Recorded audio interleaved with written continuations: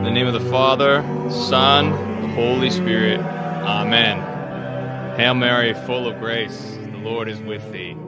Blessed art thou among women, and blessed is the fruit of thy womb, Jesus.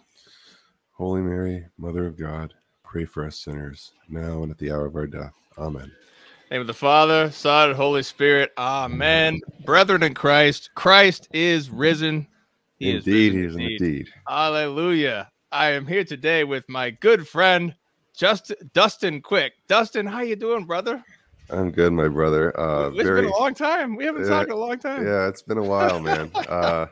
Yeah, I think we go back all the way to 2015, 2016. Really? Wow. That long? Yeah. That's hilarious, man. So, yeah, I'm honored and blessed to be on your show. Thank you for having me. It's a real treat, and I just pray that God blesses us and blesses our viewers and hearers, and amen. The gospel may be spread far and wide. Yes, amen. Absolutely. I think I think I set up my sound a little bit wrong. Let me close this window.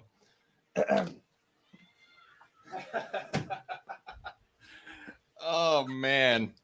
Okay, yeah, we're recording this episode on a Saturday morning. We're gonna do live, but then family thing happened, and now so I got the 3 kids in the backyard while I'm recording this from my office. So I think you heard some. My 6-year-old has a gator that he got from his grandfather.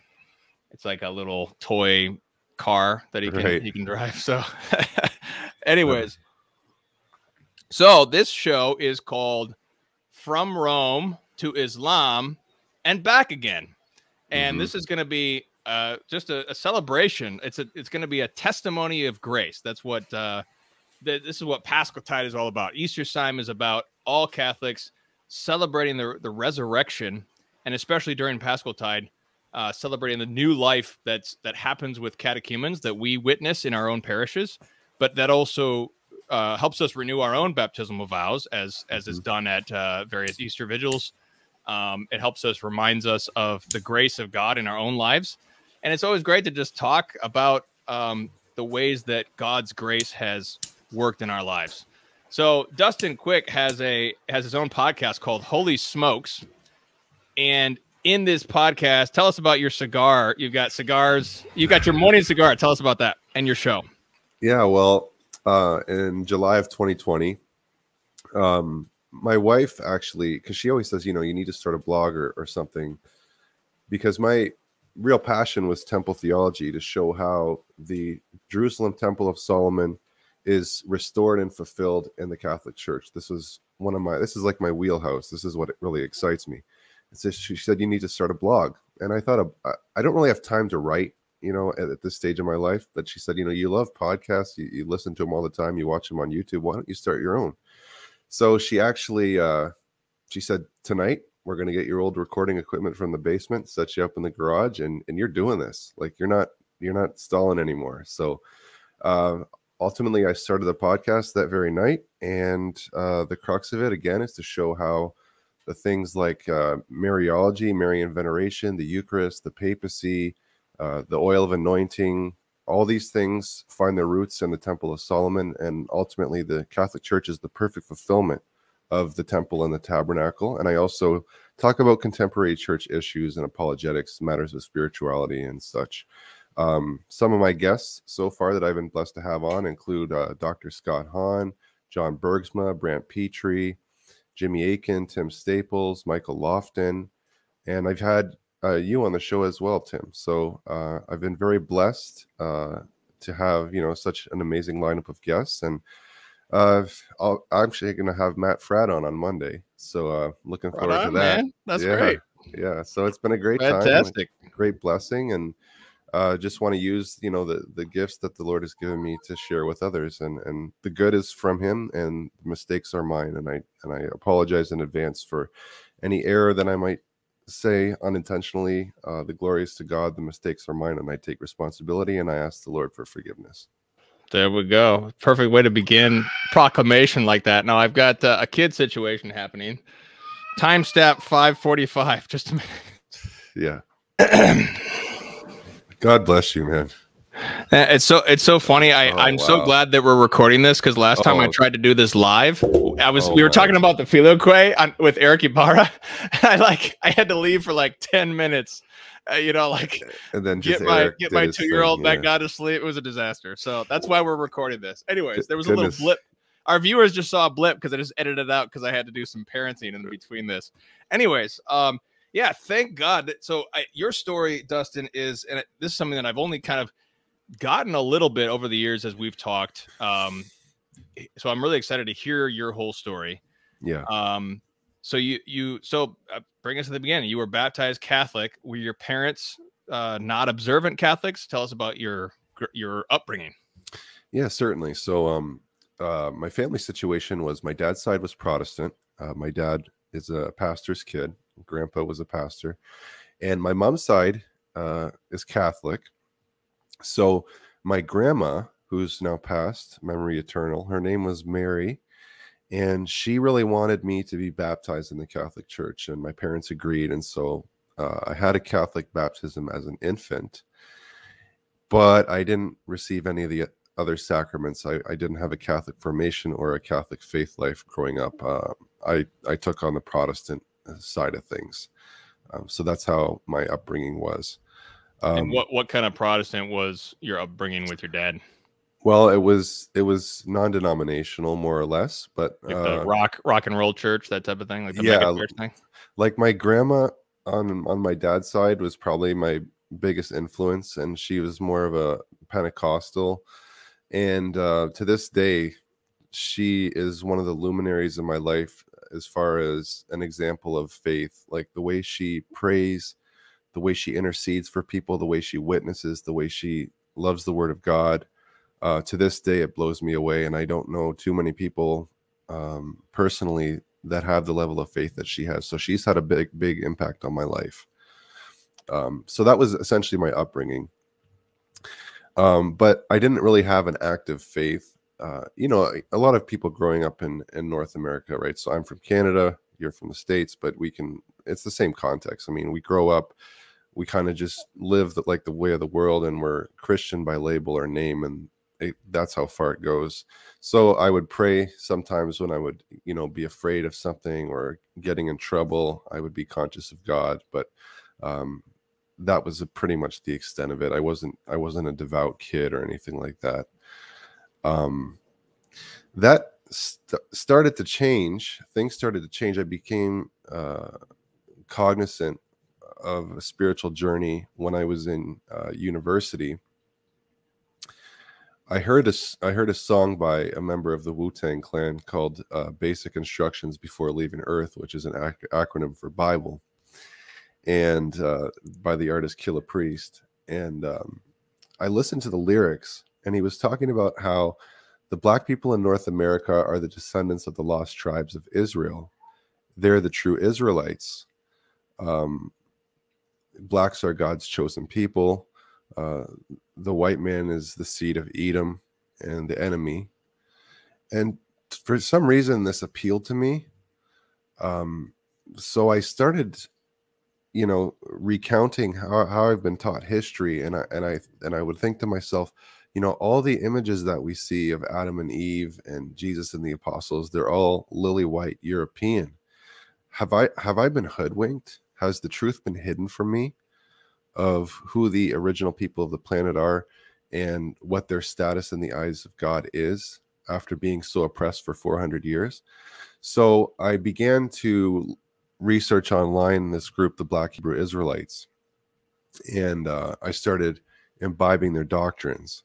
So I started reading more of the Old Testament. I stopped eating pork for a while, and I kind of went on this crusade against the white Jesus. That was kind of my spirituality. I had fallen into this, and some might think it odd for somebody who's Caucasian to adopt these views, but when you get into university, your eyes start to become open to different things that you had never experienced or encountered before. And I was in history, so challenging narratives was at the forefront of sort of what we would do as students, right? So this kind of fit part and parcel with that. And then, 9/11 happened. And at the time, I was of the opinion that the God of the Quran was the Satan of the Bible. And I was very anti-Islamic.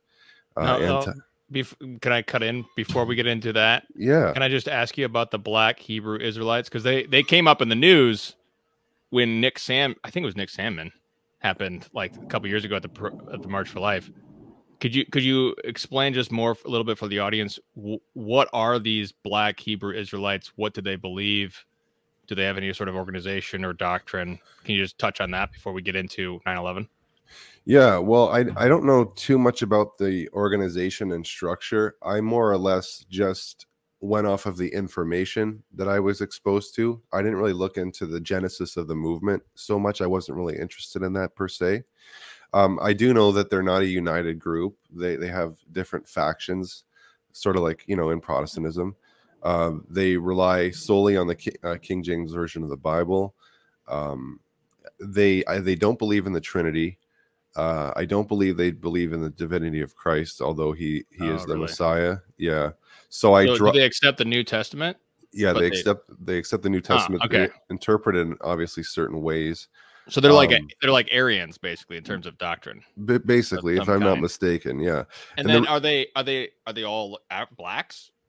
Well, obviously you weren't black when you got into it, but no, is it mainly a black movement? Well, see, for them, black is an umbrella term. So some of the descendants, some of the tribes, like the tribe of Gad, would refer to the Native Americans. So if you were essentially, essentially, if you were non-white, if you were Hispanic, if you were black, you all fall under that umbrella. So you could be a member. As far as whites, I don't think they could be members, but they could be recognized as, like a God-fearer. You hear that term. Okay, so they would count the sons of Shem and the sons of Ham to be the true Israelites, whereas the sons of Japheth, the whites from Europe, are not included there. Yeah, that's kind of they would be doctrine. Yeah, they would be cursed. Interesting. Yeah. That's so they cursed Japheth instead of cursing Ham. That's it, or cursing Canaan rather. That's interesting. Especially when we get into the Nation of Islam later. Okay, I just wanted to touch on that real quick because that's kind of a weird sect. So 9/11 happens. You basically had your general anti-Islamic ideas that floated around at the time. Tell us what happened after 9/11. So I wrote an article in my university's newspaper, basically bashing Muslims because of the war that was going on. It was written in all caps. I was just full of vitriol and anger, which, is understandable, right? So I wrote this article, but I had then stumbled on a lecture online through this, through the Black Hebrew studies. I came upon the Nation of Islam, and I thought, wow, this is interesting. So I listened to a lecture by Malcolm X and Elijah Muhammad's son, Warthdeen Muhammad, and it was a Christmas Eve lecture, I believe, delivered in 1955 or 57. Wow. Now, in this lecture, and this is back when, you could listen to real clear files on the internet. So this is a while ago. But I listened to this lecture, and basically it was explaining what was the meaning of Islam and who is Allah, who is God, right? So etymologically, they broke down Islam as just submission to the Creator, which that's what it means. And anything or one that submits is a Muslim. Islam, Muslim, the one who does Islam. So they said in terms of historical reality, Judaism comes after the tribe of Judah, Christianity after Christ, Buddhism after Buddha, and so on. So these can all be traced to figures in history. But they said Islam predates all of that. Islam is the religion of the universe because the sun, moon, stars, trees, rivers, atoms, energy, they all submit to their creator. They're Muslims in that sense. And so who is the original man and woman, the black man and woman?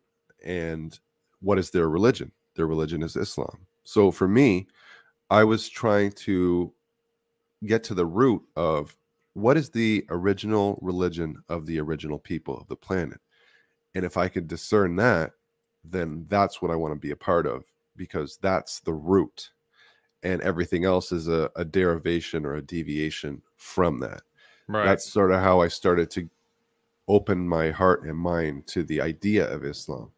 But of course, Nation of Islam's doctrine is that God is the black man in toto, and he has a council that surrounds him. So you read about like the divine council in scripture. So there's 12 gods, and one of them is supreme.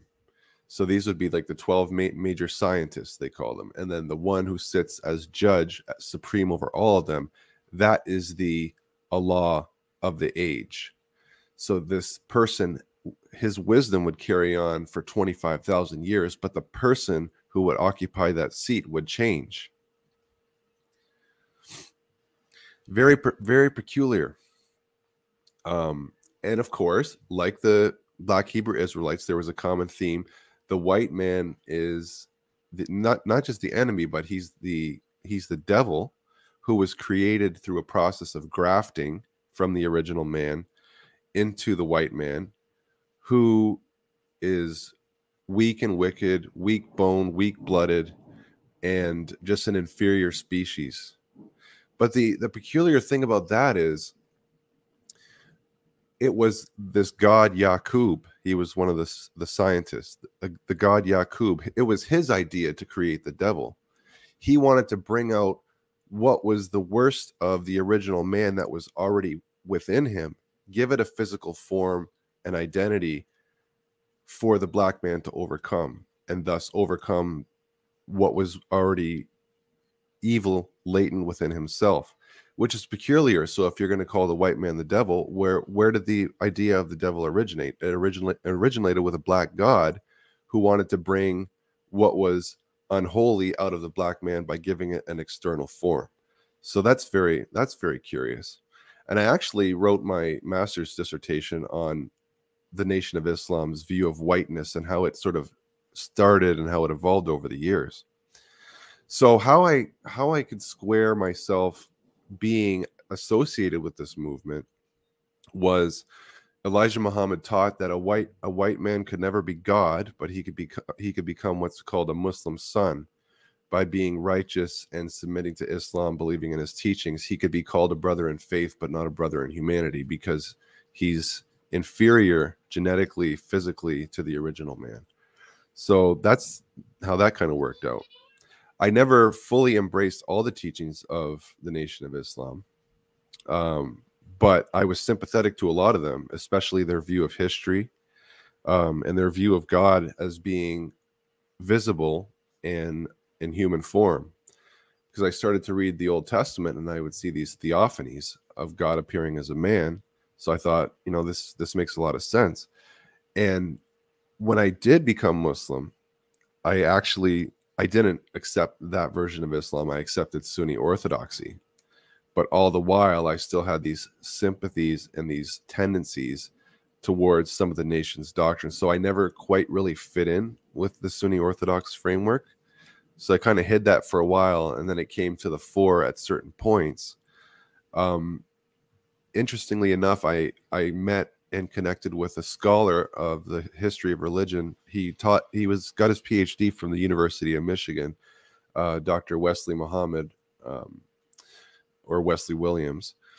And he made it his life's work to vindicate the teachings of Elijah Muhammad academically through the study of the history of religion, to show how this isn't something that was invented in 1932 with the appearance of who they deemed the Messiah, God in person, Master Farad Muhammad, but this is something that could be traced to antiquity through all the major religions, and it was perfected and made manifest to the black man and woman in the hells of North America. So very, very peculiar stuff. But oddly enough, you see, because in Orthodox Islam, the idea of a manifest God is heretical. It's blasphemous. That's something the Christians believe. But through my interactions with the Nation of Islam and my sympathies toward them, that ultimately opened the door for me to be able to accept the idea of the Christian concept of the incarnation. God in person is not Master Farad Muhammad, it's Jesus. And Wow. I actually met a brother who's a dear friend of mine to this day for about 10 years plus. And he was a student of Wesley Muhammad and a friend of his. So we started talking. And there's this interesting tradition in early Islam of Allah coming to Muhammad in the form of a young man between the ages of 30 and 33. So, and this is not talked about in many Orthodox circles. This is kind of obscure, but Okay. nonetheless, it was a part of the theology and the hadith tradition of Ahmed ibn Hanbal, one of the Sunni jurists that was, quintessential in the formation of Sunni orthodoxy. Okay. All right. So, we would talk about these traditions. And I said, it's funny how the Christians think that Jesus became God and this and that. And I kind of mocked the idea. And he said to me, well, when God appeared to Muhammad in the form of a shab or a young man, he's like, that's the divine Christ. And when he said that, so many windows just blasted open. And I literally crawled in the fetal position because I was instantly hit with this revelation that, have I been wrong about Jesus this whole time? Is he really God incarnate? Have I missed the boat this entire time? Am I being led to this conclusion through this weird, obscure journey that I never thought would bring me here? All these emotions, all these thoughts were just crowding in, and it was overwhelming. Wow. So, Well, that's incredible. Just a testimony to God's grace and how He brings good out of evil. It makes me think of the Muslim veneration of Mary and mhm, how that can bring for example, in Egypt, Muslims will come and venerate Mary in shrines because they do venerate Mary, and it can be a bridge to baptism. But right. what can you tell us more about? Because did you have any sort of encounter or relationship or belief in Jesus Christ before you said the Shahada and kind of went Sunni, or was it just sort of external to you? Well, like I said, before I encountered anything from the Black Hebrew Israelites or the Nation of Islam, yes, I profess Jesus as my Lord and Savior. Of course, He died and rose for my sins. When I started sympathizing with the Black Hebrew Israelites, Jesus was, the Black Messiah and the Son of God in some sense. When I encountered the Nation of Islam, I had some difficulty because, to them and to Orthodox Muslims, Jesus is the prophet and the Messiah, but he's a creature nonetheless. And so it was only when I encountered this brother who said to me that man who came to Muhammad was the divine Christ, my theology began to shift. Because at the time, this brother, he was he was a Muslim. He believed in the Quran, he believed in Muhammad as the last prophet, but he also believed in the biblical Christ. So it became my position that the Bible and the Quran are both scripture. They're both from God. Muhammad is the final warner, the final prophet. However, Muslims have misunderstood the Quran's condemnation of Christians or the type of Christianity that it purports or their view of the Trinity or whatever. They're just wrong about Jesus. These things can be harmonized. Jesus was crucified. He is the Savior. So that was my theology for a while. I guess in a tongue-in-cheek way, you could call it Chrislam, but Well, there is a name for that. There's a website for that. I can't remember the name of it. It's something like Chrislam, or you know what website I'm talking about? I don't even remember what it was. I found it years ago, but I mean, the problem just historically, just for viewers, the Muslims invaded, just historically speaking, the Muslims invaded all of all of the lands that are in the Middle East, except for Arabia, to this day were strongly Christian lands. Even in Iran, in the east under the Persian Empire, but the whole Middle Eastern, Israel, North Africa, it was all Christian. And so historically, there was a lot of mixing, and there is to this day, as you just said, right. and like Sufis, for example, is some say certain forms of Sufism are just blends of Christian, or like former Christians who became Muslim, and they just sort of blended their Christianity with all sorts of different mixing happened. Yeah. So it's interesting that there is. I know it's a small sect, but I don't really remember what it's called. if there's a name for that. I don't when even you know just if Christian Islam. Yeah, I don't know if there's a formal. I guess you could say Christocentric Islam. I mean, it wasn't something well defined. It was, and because I had sola scriptura, I could kind of bend things to fit any narrative that I wanted. Oh, okay, Right. right, That's what made it right. easier, because I would just interpret certain interpret certain Quranic passages outside of the oral tradition of Islam to fit my view, and I would do the same with the Bible. So the idea that you go by the Quran alone or the Bible alone in both communities is heresy. But I didn't care about that. I was the last person worried about heresy. I just wanted truth, and to me, for some years, that was the truth. And so I started attending, because when I was Muslim and living in my parents' house, the rule was you can live under this house, but you have to go to church with us every Sunday. So I went to a Presbyterian church. It was kind of on the charismatic side. And I would go, and when they would, sing worship songs to Jesus or talk about the divinity of Christ, I would kind of just like ask God for forgiveness or cross my arms or whatever. I didn't want to hear it. I hated it. But this is the church. Now that I've accepted Christ as my Savior again, and this time I had a consciousness of my own sin, my need for him, my love for him. Like, I just wanted to follow him. I just wanted to spend time with him. Now I had a living faith for the first time in my life. And it came through this odd sort of milieu that I had created or had been introduced to and sort of took off on my own. So I went back to this church. I started volunteering. Let me ask you a question real quick. Yeah. And I gotta just a minute. Yep. Okay, time stamp. 34, 30. So that was only 5 minutes. And I gotta be out by 11:30. Just FYI. So okay, 11:30 Eastern. Okay, cool. Yeah, we have to do a part 2. I don't know. No. Here's my question. Yeah. Did the moment of grace and the moment of conversion, when you sort of had an encounter with the risen Lord, as St. Paul did on the road to Emmaus, would you say that happened when your Muslim friend told you about? Yes, that was it. This happened while I was still, while I still considered myself a Muslim. This is when I had my St. Paul moment. So you believed that Jesus was God at that point? Yes. So you believed in the Trinity from that moment? Wow. Yes. That's what a grace. Amazing. And how I was able to square that was quite easy, because the Quran's view of the Trinity was Allah and his consort Mary had a child, a third God, Jesus. So it's kind of curious, right? The Quran is supposed to be the final revelation and warning to mankind from God. And the Christians have perpetuated the worst possible heresy and blasphemy against God that makes the heavens rent asunder. So you would think, okay, if this is the final warning to Christians before the day of judgment, you're going to get the Trinity right and actually condemn what Christians actually believe. Right. Like, I've even looked for evidence of some weird Arabian sect around the time of Muhammad. I'd never been able to find it to this day.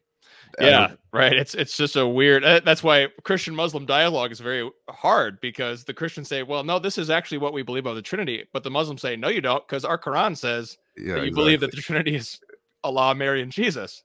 So it's nobody does. How do we get past that brick wall? Because we're asking them to disbelieve in the Quran. So that's a hard. But that's funny. That's difficult. How you reconcile that. So what happens next in your story? All right. So what happens next is I'm back at my church, right? I want to get involved. I want to serve the body of Christ and the head Christ. So I start by cleaning the bathrooms. I do that for a while. Then I start doing the slides for the Sunday services. I sit up in the balcony and switch scripture slides or song slides. Then I'm editing the videos to be put out on Vimeo. So I'm sort of doing more and more. I'm doing Bible studies. I'm leading Bible studies at home or in people's homes. But also around this time, I become aware of Paul Washer. And I start getting into Calvinism. Oh, boy. This is really appealing to me, especially total depravity. Oh, okay. Because I had a very low opinion of myself to begin with. So for me to think that I'm but a worm, very easy. And it was natural to me. So I'm like, this has to be true. God alone is good. I am nothing. I have nothing to do with anything. Very Islamic too. Yeah. Islamic conceptions of God. Yeah. Deterministic. Yeah, very much so. And so I started immersing myself into Calvinism. And the church that I was going to, I was curious because it was Presbyterian. And I actually looked up for the first time. I started to care about denominations. And I said, well, what do Presbyterians historically believe? And I look up the Westminster Confession and I see Calvinism there. I see tulip and I get excited. I'm like, yes, I'm part of this church. However, not once from the pulpit did I hear Calvinistic doctrine espoused. So I'm disappointed. This church isn't Orthodox Presbyterian enough, right? So when I'm leading Bible studies with the people in my church, I'm playing Paul Washer videos for them, and I'm trying to get them, hey, this is what we're supposed to be believing, guys. Let's get on board with it. And I'm meeting with pastors and correcting pastors and saying, why you said John 3:16, but you left out this part. Why are we doing it? So I had no knowledge and a huge sense of pride, but it was I took it for I was one of the elect. I was chosen. It's not me, it's God. It's hard truth. You either accept it or you let it alone. So I was very hardcore on the Paul Washer, John MacArthur train. Those are all like hardcore Calvinists. All I know is like thank God I was never a Calvinist. I was a Lutheran, which is worse but better. I don't know which is worse, Calvinism or Lutheranism. Lutherans have good music.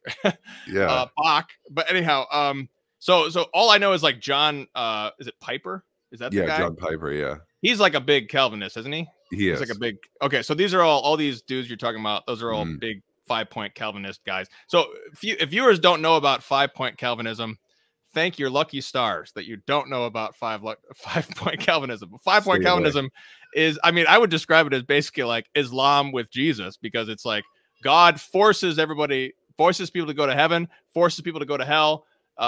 You're totally forced. There's no free will. It's a denial of free will. Grace is just sort of a forcing thing, but it's trying to capture a truth, which is the sovereignty of God and his omnipotence, and of course, but it's because of the doctrine of sola fide ends up with all these errors and this sort of scary view of God, honestly. Yeah, terrifying. So I was constantly wondering, are the fruits I'm producing, are they evidence of me having been regenerated? And I was constantly agonizing over this. And I had high anxiety. Now I have, an anxiety disorder, but it was undiagnosed at the time. So having that, being predisposed to anxiety and constantly worrying about, am I one of the chosen? Am I a reprobate? Are my works bearing forth fruit unto repentance and all that? And I'm constantly worrying about this. It's driving me crazy. I hate myself. I once told somebody online, I said, unless you believe that you're worse than dog crap at the bottom of somebody's shoe and you deserve to burn in hell forever, you don't know the gospel. That's what I said to someone. Woo! So I accept the gospel. I was projecting is what I was doing, right? Looking back. But yeah, so that I was a hardcore Calvinist in 2014 is when that started. I severed ties formally with Islam in 2014. I burned a bunch of books in the backyard, even Catholic books, God forgive me. We had been restoring a church in Detroit, and it used to be a Catholic church, and it had a rectory, and I took all these books that I thought looked interesting and Christian enough, but the ones that didn't seem Christian enough to me, I threw them on top of the Islamic books and burned them in a fire. So I was very hardcore, zealous. And God forgive me for doing that. So when do you encounter Mary and the Catholic Church? So that is that same year, actually, 2014, believe it or not. A friend of mine who I had gone to prayer meetings with, who was raised Catholic but had a born-again Protestant experience.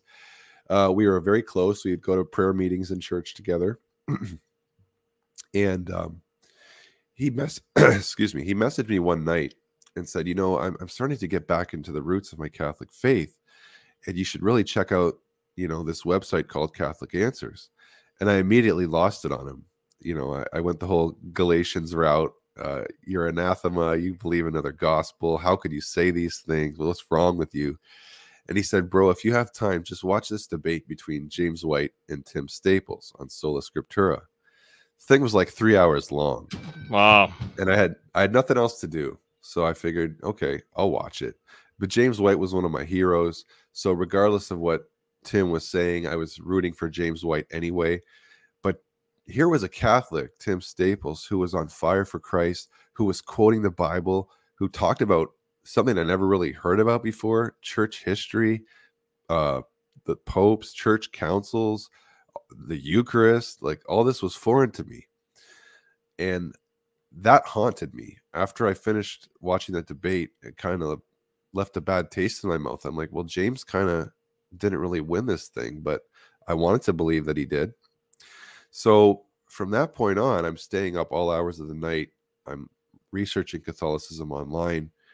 And I remember thinking that, because I'd met with this pastor, this Baptist pastor, and I told him, I found this video on YouTube showing how the church fathers were Calvinists, and they would cherry pick quotes from the church fathers showing that they believed in the 5 points of Calvinism. And so I was researching this, and I like free will in the early church, and they didn't believe in monergism. So I brought this up to this pastor, and he said, well, the church fathers are wrong. You just need to care about what St. Paul, or he wouldn't have said Saint, but Paul and the scripture writers say. And St. Augustine was right on some things. So whatever the church fathers say, if they contradict that, just don't even worry about it. But that wasn't sufficient for me, because we had a whole 2,000 years of tradition behind us. How can we just ignore and jettison it? It didn't sound right at all. So I'm staying up all hours of the night, 3 and 4 in the morning. I'm sweating. I'm praying. I'm asking. I said, God, I'll be anything. I'll go anywhere. Don't make me be Catholic, please. Oh yeah, anything but Catholic. That's many a Protestant has, or many other religions too. I know the Roy Showman had the same experience as a Jew. Anything but Christianity. Now, when does your wife come into the picture? Is she along with you on some of this journey? Well, we got married, and we met in October of 2015. We were married in February of 2014, and we've been together 8 years. So praise God. Yeah, praise God. And so when she first met me, I was on this Chrislam kick, and she, oh wow, she knew nothing, but she saw my love for Christ. Right? No, she cradle Catholic? No. Okay. She was raised Protestant, very simple faith, but a solid faith. Not like me, who would waver and doubt and go back and forth. This is just what she believed, and she knew it to be true. And she would always challenge me when I'd tell her about, the Quran doesn't rule out the Trinity and you can believe both. She would say, no, that's not true. She wouldn't give me any in-depth theological explanation as to why this Chrislam thing was wrong. She just kept. It frustrated me because I was able to convince, or at least get people to consider my view seriously. But she's just like, I'm not having this. It's garbage. There's something about women. Sometimes they just totally have this intuition and with the truth. Right. And men can just get into this rationalized whatever world of Platonic forms where we can create our own reality. But like sometimes women are just like, no, this is the truth.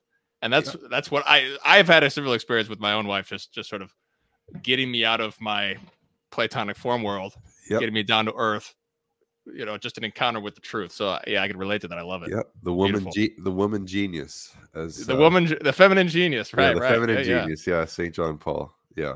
So very, very apropos in my case. And I would get frustrated with her. Right. So she had no idea later in the year that I was even considering Catholicism. She had no clue. I hid it from her.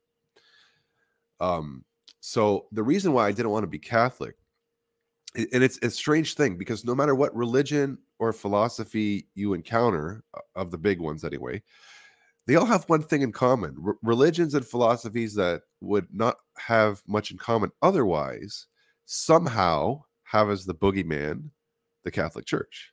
Interesting, right? Right. They all have that So, same yeah. boogeyman. Right. So, as a Muslim, the Catholic Church was the enemy, white supremacy and all that. And as a Protestant, well, that's an easy target. Catholic Church is the whore of Babylon. And I was seeing this guy. He was like my health guru at the time. He had some great stuff and has some great stuff, food and health wise. But I also started to imbibe some of his conspiracy theories about the Catholic Church. So they will usher in the false Messiah by UFOs or some sort of holographic UFO presentation. That's a new one for me. I've never heard it gets worse. It gets worse. Oh no. They're behind GMOs. Oh no. Oh, Monsanto. And Monsanto's in the Vatican. I thought Vatican corruption was bad, but now that's like going beyond and the pale. That's not the worst part. The worst part the worst part is they sacrifice babies to Lucifer under the catacombs. Yeah.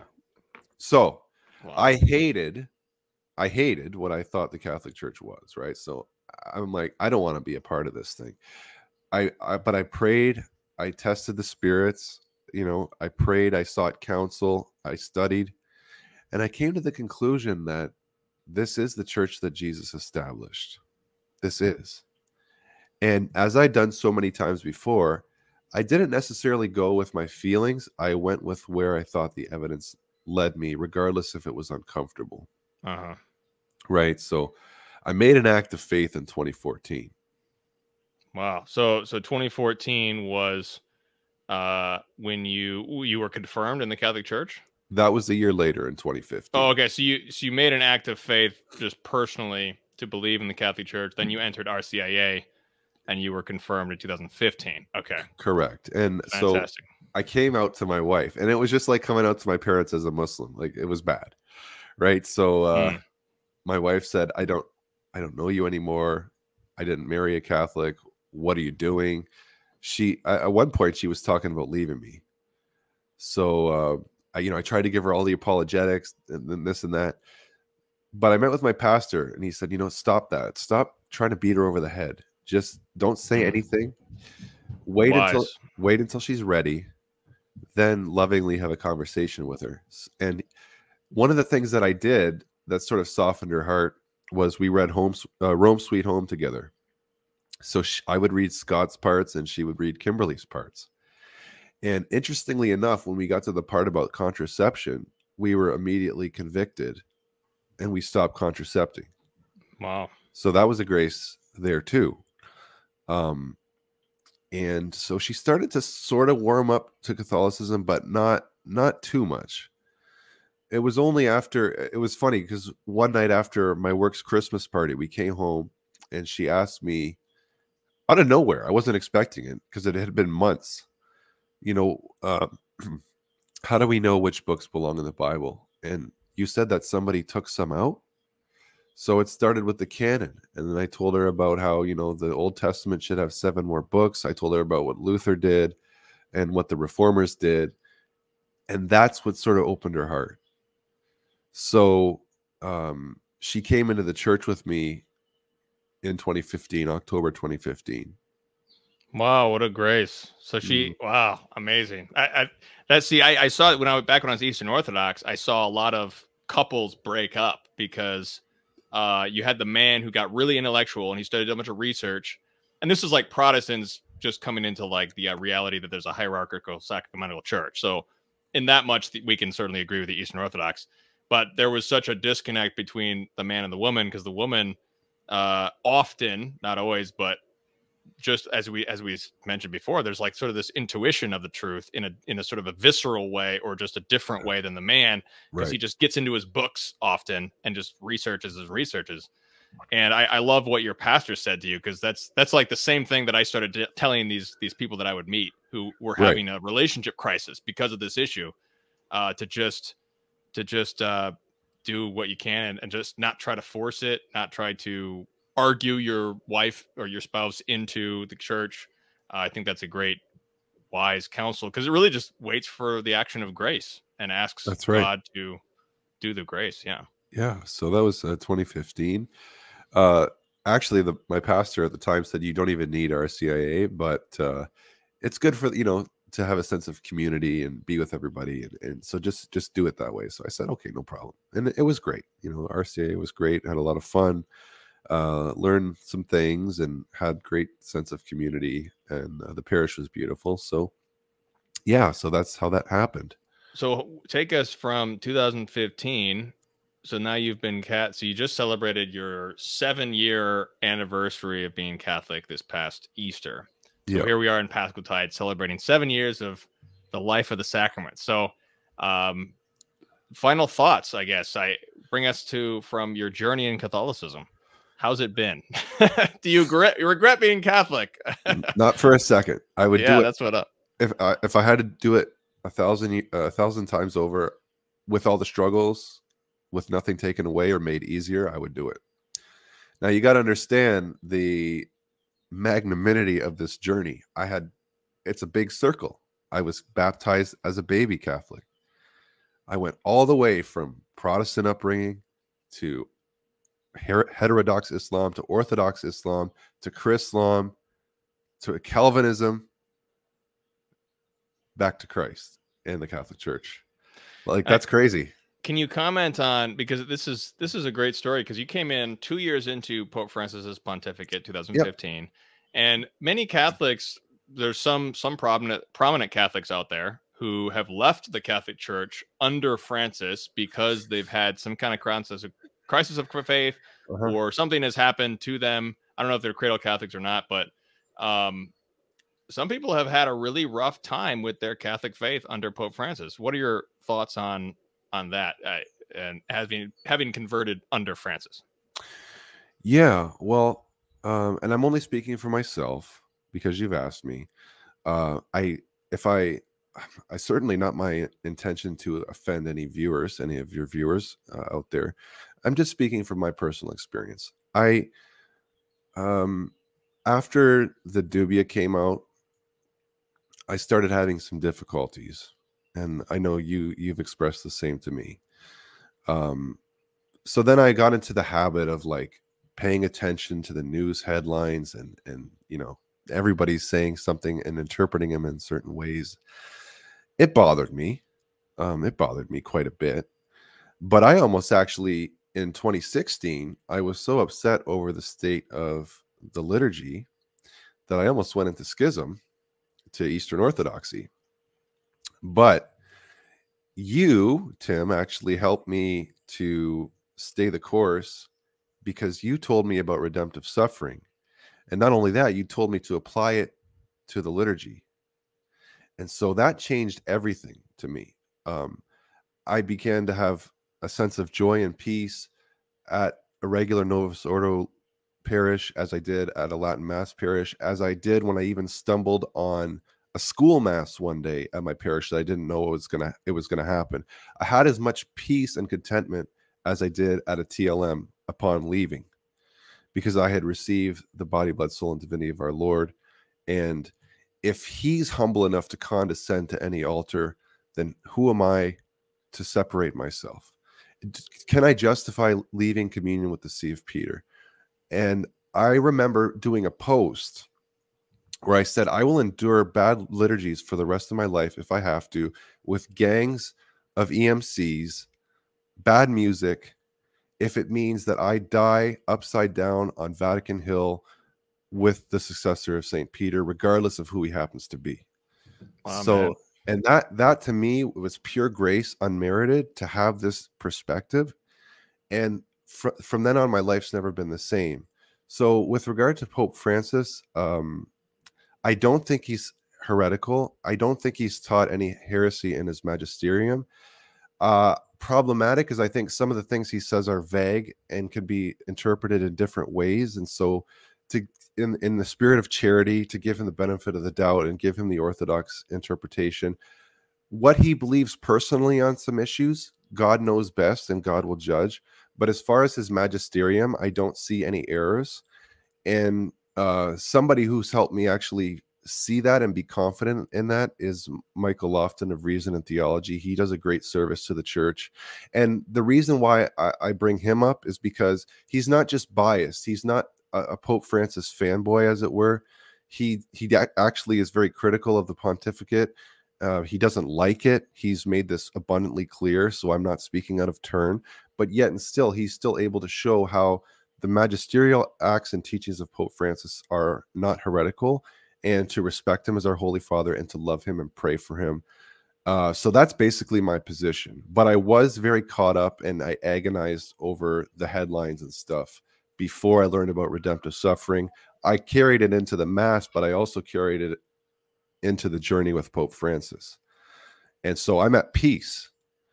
I have been at peace with Pope Francis for a number of years, and I remain so only by the grace of God. I try not to read too many headlines and stuff like that. I just want to quiet my soul. I just want to live a Catholic life, live my vocation as husband and father, priest of my home. I do a terrible job a lot of the time. I'm just going to be honest. I struggle with, mental illness, and it's really a hard cross to bear. But I know that with man, it's impossible. With God, all things are possible. So if I just keep clinging to the cross, relying on grace, I hope to be the man, the husband and father that God has created me to be. So that's my mission.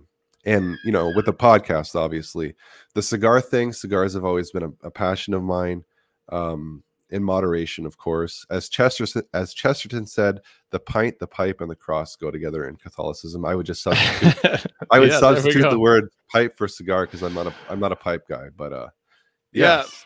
Yeah, absolutely. I love what you said, Dustin. I love, because whatever your opinion, viewers, whatever your opinion is of Pope Francis or this or that thing in church politics these days, we all need to have peace of soul with whatever is happening. We could be in 1600s Japan and we lost all our priests. Well, suddenly we don't have any sacraments. Peace of soul, because our life as Christians is the cross. It is the cross of Christ. That is our glory. And that's especially in Paschaltide, when it's a time of venerating the glorious wounds of Christ, that he showed his wounds to his disciples after his resurrection. And so this is our glory. It is loving this suffering and having this peace of soul, which nothing can take away, no matter what, even if we're killed. So I love what you said, Dustin, because I hope that gives a lot of viewers some great wisdom here from this grace that's in your life, Dustin, because I think that there's a great wisdom in what you just said. Just, we need to maintain the peace of soul. We need to live in peace in our soul, because if we're in a state of grace, we have everything. The possession of sanctifying grace and the idea of dying in a state of grace is literally the life of eternal beatitude. It's the life of heaven right here on earth. And we need to have peace of soul in that. If we don't have peace of soul, there's something wrong with us. Yeah. Not wrong with the world, something wrong with us. Yeah, it's work that we have to do. And let me just state, no matter how difficult things get, because it could always be worse. But look, we think that we have difficult here. Just imagine trying to be an apostolic Christian in the Middle East or Africa. Like, we really don't have it that bad. So we need to remember the poor and the persecuted amongst our brothers and sisters. If they can endure that with joy, then there must be some way that we could go about our Catholic lives in North America, and we should even be more joyous than them. They're getting martyred and killed and tortured. We suffer a different kind of persecution, from the secular sort of ideology and all the things that are against the church, against us, the world, the flesh, and the devil. We could all relate to that, of course. But let me just state that schism is never justified. So if you have the grace of being Catholic, under no circumstances do you leave the church.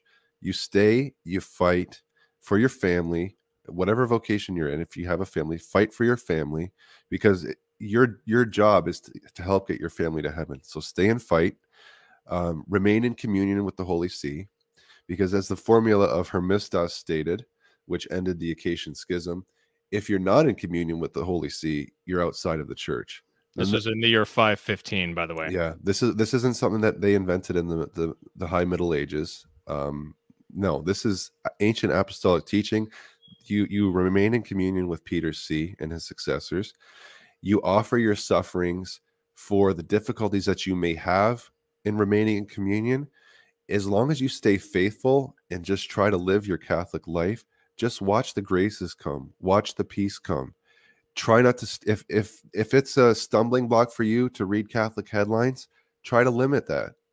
Try to cut out the cancer. Just leave it alone. Do something else. Pray the rosary.